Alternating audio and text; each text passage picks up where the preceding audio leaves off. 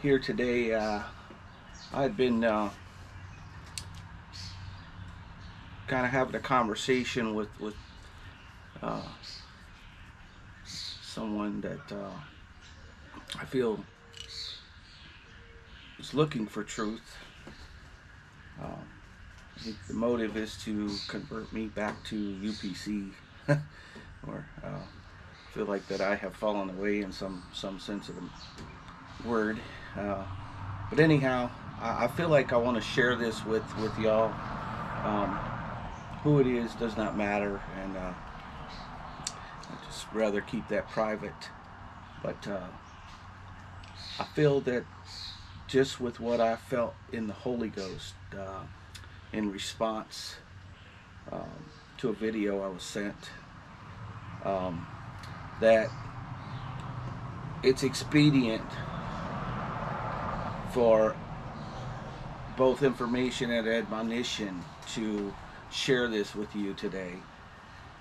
And just I've told you before, if you've listened to my videos, that one of the main things that the UPC, these folks, when you're teaching a Bible study or whatever, they want you to drive home that every word is the Word of God. And I will tell you that right there should bring you pause. If you've done any study, and the Bible says study to show yourself, and I know this was Paul talking, and I don't believe everything that was written, whether it was written by Paul for real or if it was tainted. But either way, that's why the Holy Ghost exists. That's why Jesus said the Holy Ghost will lead and guide you into all truth. And you will know them by their fruits, by their actions. And so when we look at that, so whether I'm not disputing everything in the New Testament, I'm telling you, you have to know how to read it, and not everything that was said is erroneously put. I believe that the Bible is interwoven, and the only way you're going to get to heaven is by Jesus. And you're not going to get to heaven by Peter. You're not going to get to heaven by Paul or anyone else. He did not leave this thing to man. He left it to his own spirit, that he said, I will send, but I must leave first.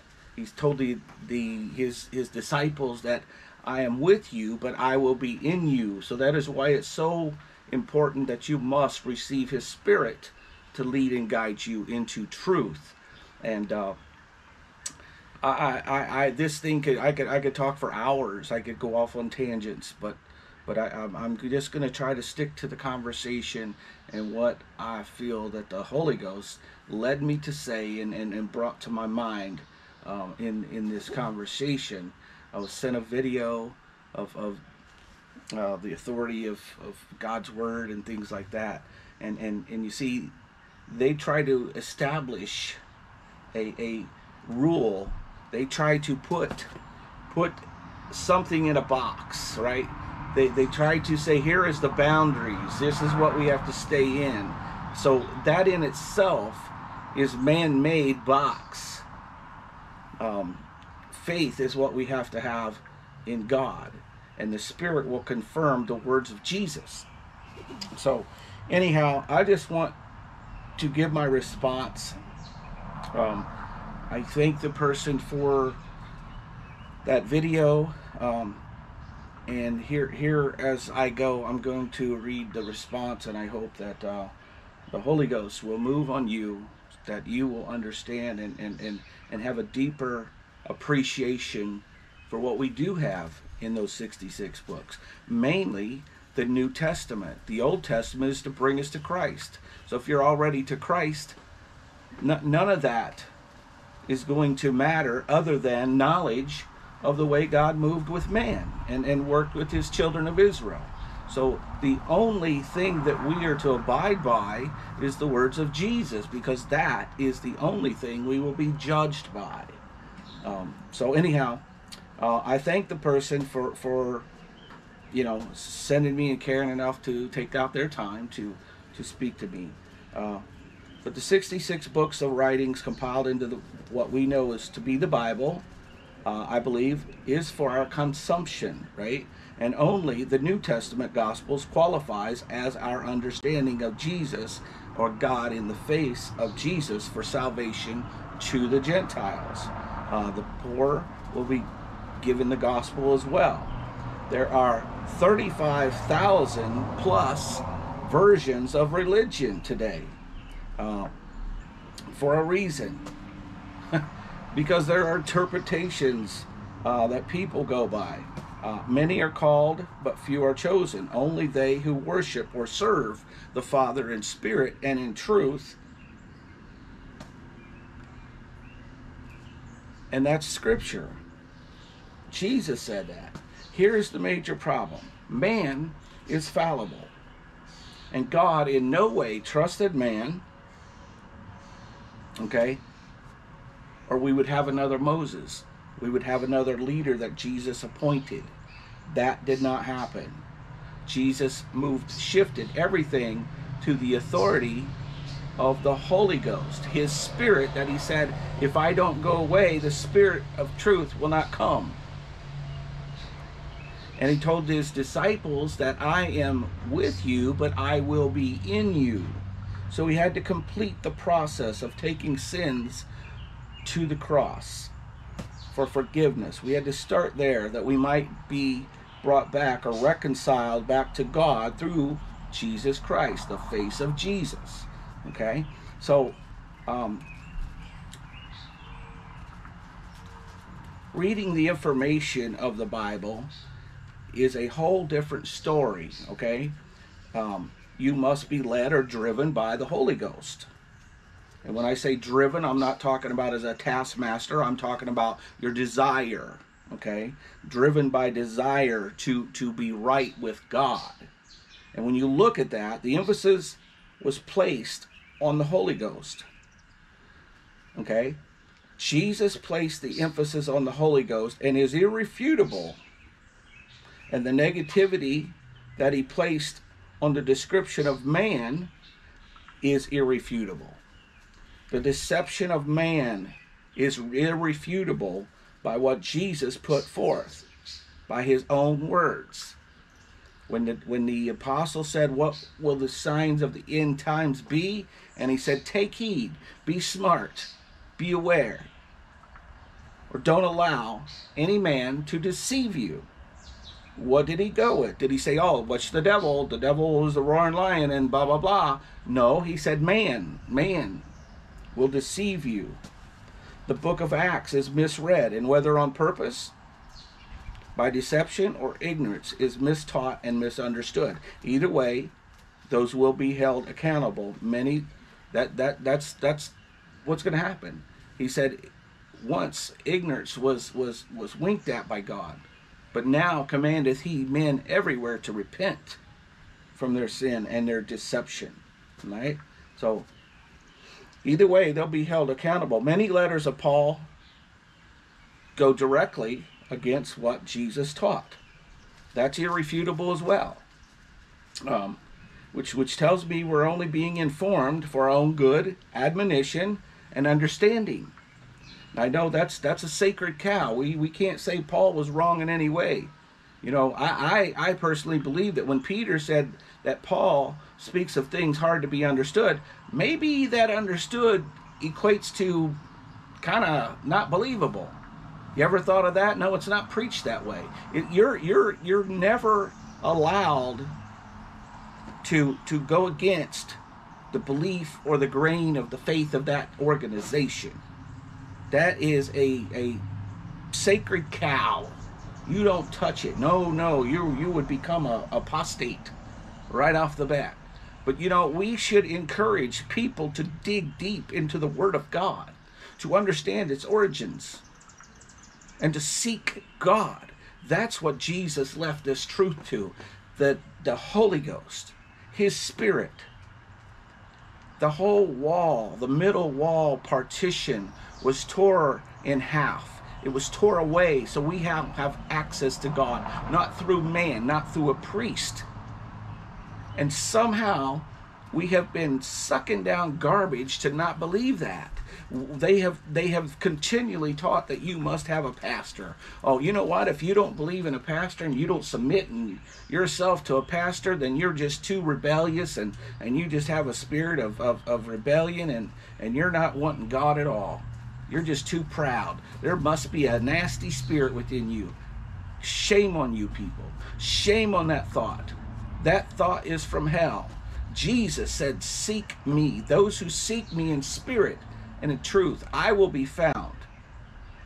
And there are so many scriptures that I could just go to validate. So here we are. Let's get back to this. Just like, so which tells me they're only being informed for our own good, admonition, and understanding, just like the old law of Moses is for us to follow, but to lead us to Christ. Not Paul, not Peter, not some religion or religious ideal. And the Old Testament was to lead us to Christ. It was said, well, God invested in these men and they became God. They didn't become God. That's what you're saying to me. That's why he showed you fallibility in man. That's why even the ones he chose, Peter, 3 times denied Christ, the one that he said would give the keys to the kingdom of heaven. And that was instantaneous. That was momentarily. That was brought on by the Holy Ghost. That was momentarily in time as this was preached.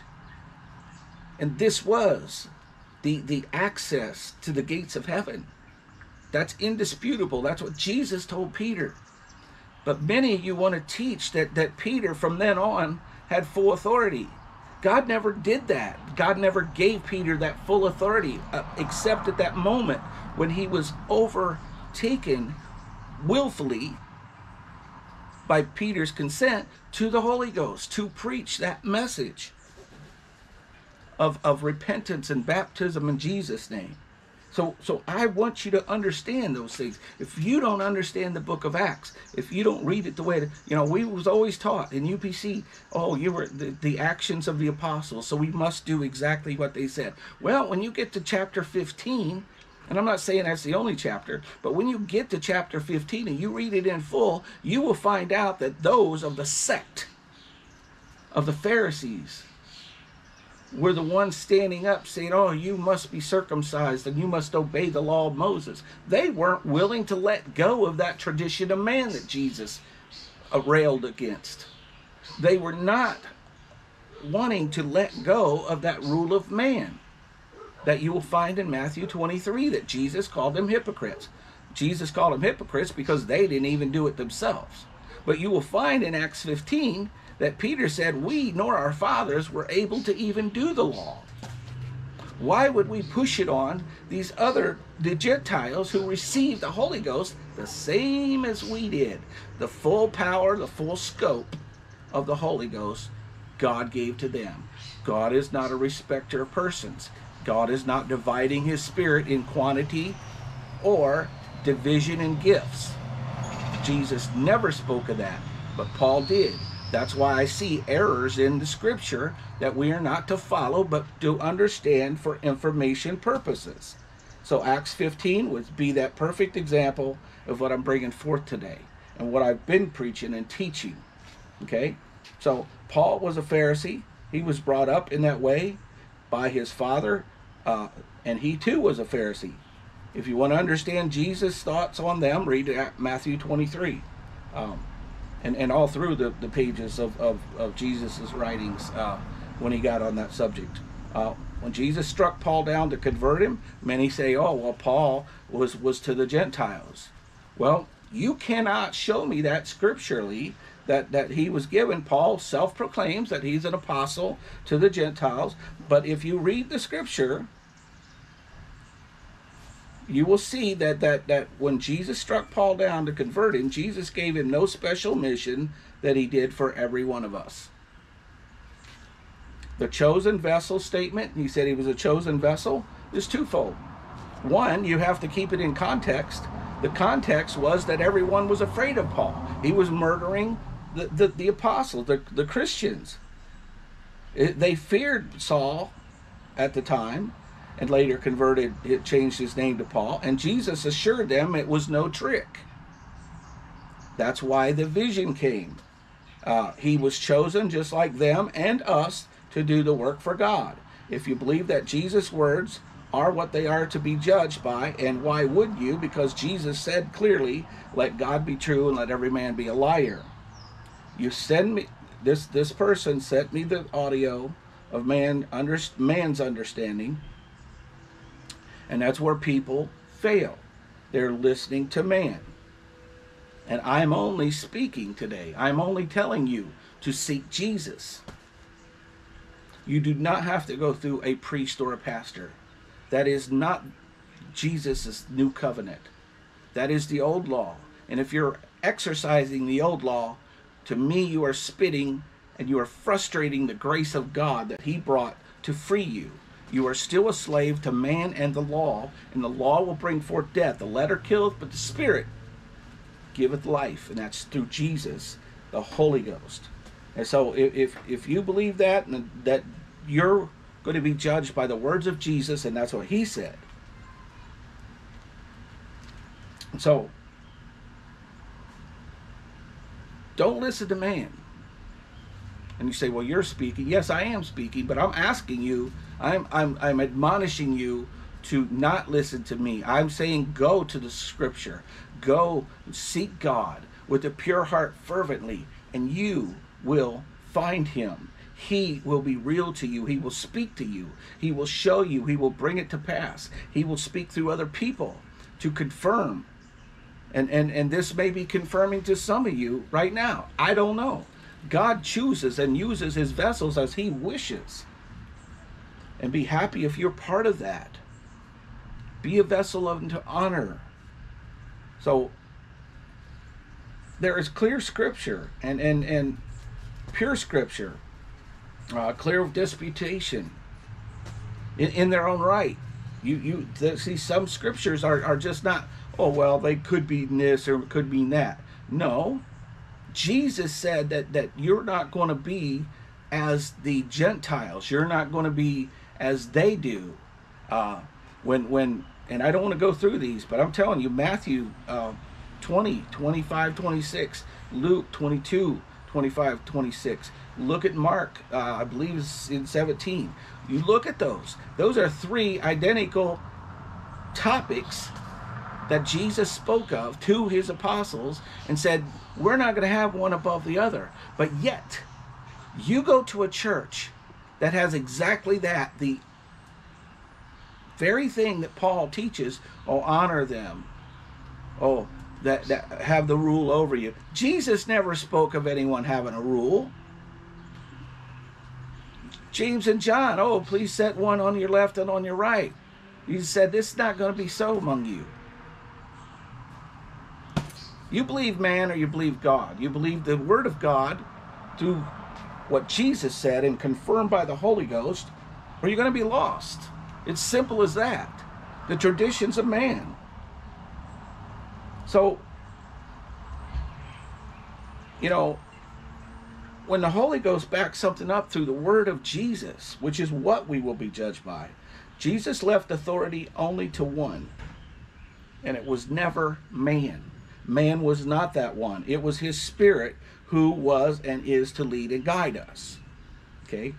So, first of all, I want you to know that I am not disputing many things, even in the letters that Paul wrote.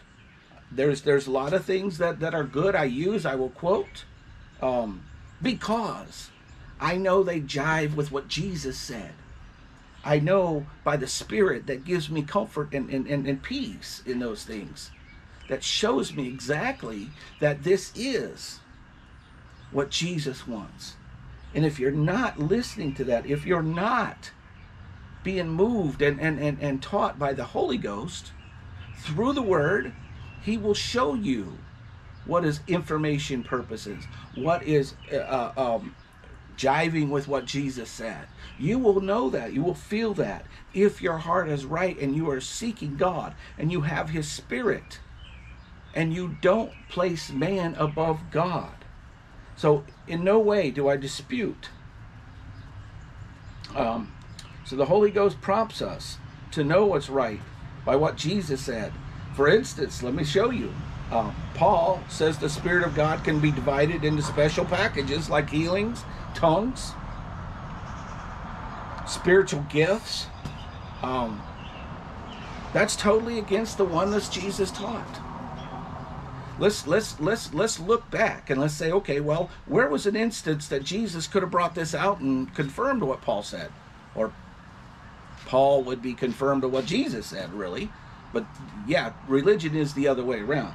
But what you see there, when the disciples said, well, Lord, we can't cast out these demons. And what did Jesus say? Well, you got to seek after the gift of healing. You have to seek after another portion of the Holy Ghost. No, Jesus did not say that. That does not jive with what Jesus said. Jesus said some things can only come out or be done through prayer and fasting. Did Jesus at the moment, did he say there was a division of his spirit? No. He said more dedication. That is exactly what Jesus taught. And it is not what Paul is teaching. And that flags me to say that that's not right. I will not accept that. You should not accept that. Man's ways. Okay? So back to that authority, to that division. Some things are not right. And if it can't be backed up by Jesus, not only by what he said, but by the Spirit which he said it, you have to understand that. And people like to bring in the tithes thing, and I will not get on that because I do not have the time to do so right now. I want to get through this, but so let me find where I was. So anyhow, this comes from man. This is only one Spirit Jesus ever spoke of. Never do we find where Jesus said any more than extra dedication, such as prayer and fasting. That was for you to focus more on what you were asking, not seeking for another gifting. Opposed to this scripture, which is in harmony of what Jesus taught. These things have I written unto you. Now here's a scripture by John that does fall right into the teaching of Jesus. So we know it's to be true. He said, these things have I written unto you concerning them that seduce you. What is seducing? Oh, look, here's a carrot. Oh, this is of Jesus. Look, yay, there's Jesus there. To go over here. Jesus said not to.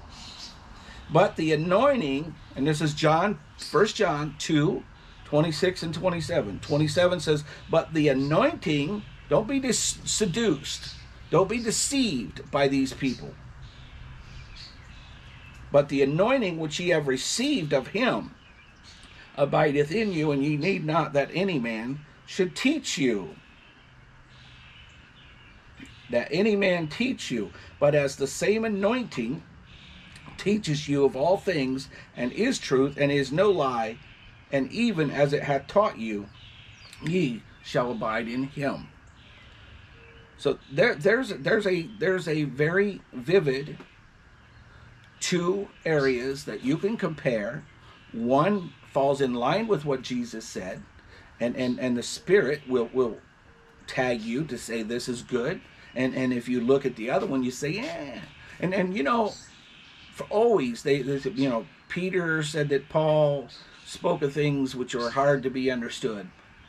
I'm not so sure that interpretation, if it's there, was talking about that hey, we just must believe it because we don't understand it. I'm not buying that. Maybe Peter said, and I'm not trying to cast doubt, but I'm being real here. Maybe Peter's like, maybe it's a lot of stuff he's saying and doing is hard to believe because I didn't take that from Jesus. So maybe you might want to look at some of that stuff a little different than what is being shoved down your throat by these religious organizations.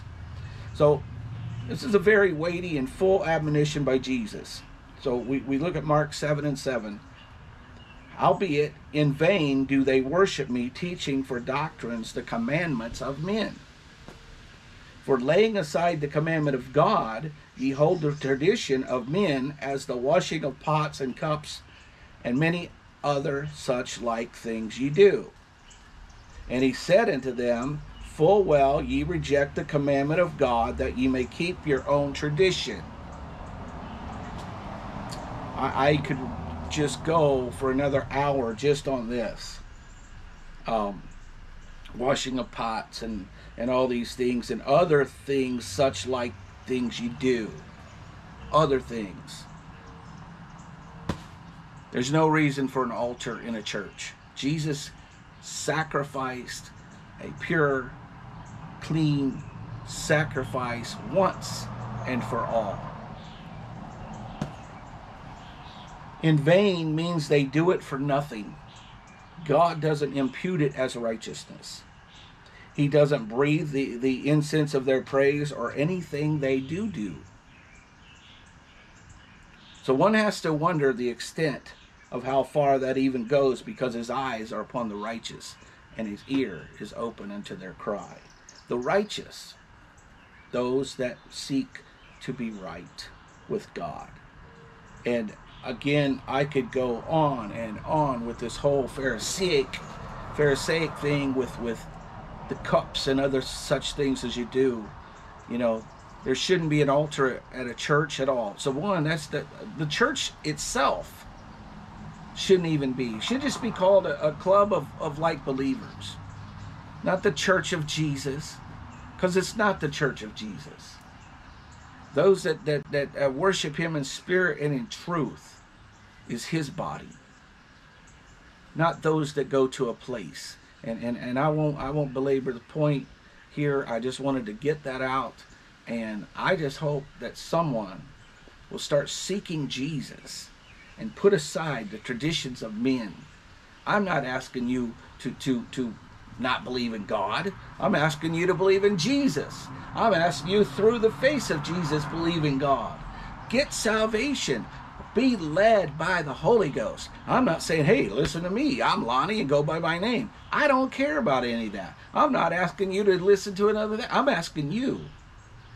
I'm admonishing you to get in the Word, seek the Holy Ghost. Let God be true. Let every man become a liar. Seek God with a pure heart fervently. He will be found. And you will begin to see, when you read the Bible the proper way, you are seeing in the book of Acts the actions. Yes, it is the actions of the apostles. Were they all right? No, they weren't all right. And 15, if you would just study at chapter 15, you will see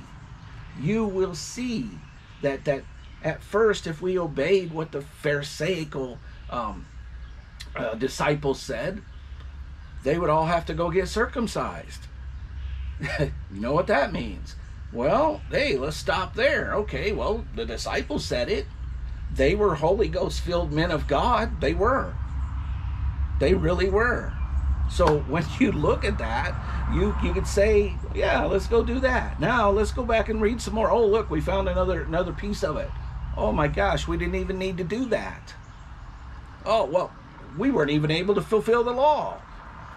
Peter said he or our fathers wasn't able to do it. So you want to bring up and say, oh, well, you know, these men of God, the Lord was in them. Yes, he was. But the comers would never be thereunto made perfect, if you read Hebrews. So I just want you to know, seek God. Don't follow the traditions of man and be lost. Thank you for watching, and JesusNameMinistries.com or .org. Go there. You'll find more of our content. Seek us out on YouTube. We have many messages out there. Jesus Name Ministries. Look it up. And if you have any questions, reach out to me. I would be more than happy to seek the Lord for any answers that you may have. But first, seek God. Seek the Holy Ghost. I'm just sharing what the Holy Ghost has revealed to me after many years of an organizational teaching of UPCI. God has opened my eyes and shown me what the scripture really means outside the lens and the filter of an organization that wants you to believe a certain way. So God bless you. Go in peace and have a great Saturday day. In Jesus' name, amen.